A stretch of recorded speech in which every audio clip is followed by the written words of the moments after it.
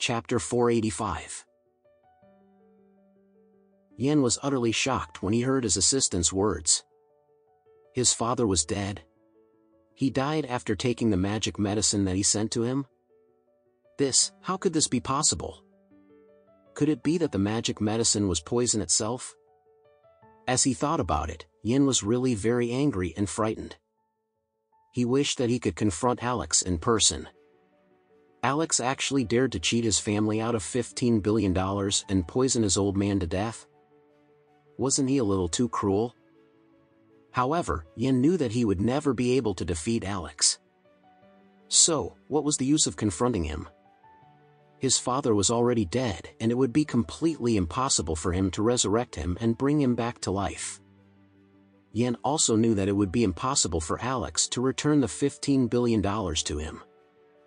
At this time, Yan's assistant hurriedly said, "Mr. Yan, you should find a place to hide in Oris Hill.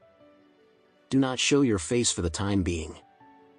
I am guessing that there will be many Chinese gang members and killers who would be going to Oris Hill to hunt you down and kill you tomorrow." Yan could not help but panic and feel even more anxious after listening to his assistant's words. This was terrible. His brother was offering a cash reward of 5 billion yuan for his own head. At this time, Yan suddenly remembered what Alex said before he left. At this time, Yan quickly begged Steven to bring him back to Alex. It seemed as though Alex had already expected something like this to happen. That bastard. He was the one who specifically set up this trap and poisoned his father to death. At this time, Yan could not wait to smash Alex into pieces.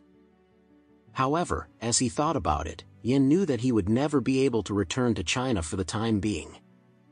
Moreover, he would have nowhere to hide in Oris Hill when the Chinese gang members came looking for him tomorrow. It seemed as though Alex was his only chance of survival. After all, Alex had a strong background in the country, and no matter which Chinese gang members came at him, they could not possibly be Alex's opponent at all. Therefore, Yan hurriedly begged Steven, "Don Steven. Please. Could you please send me back to Mr. Anderson? Please."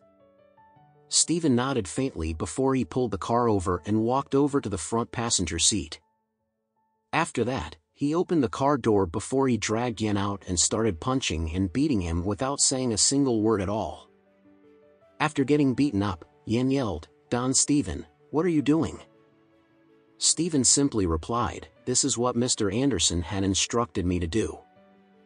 He said that if you asked me to bring you back to him, I should beat you up first before bringing you back to see him."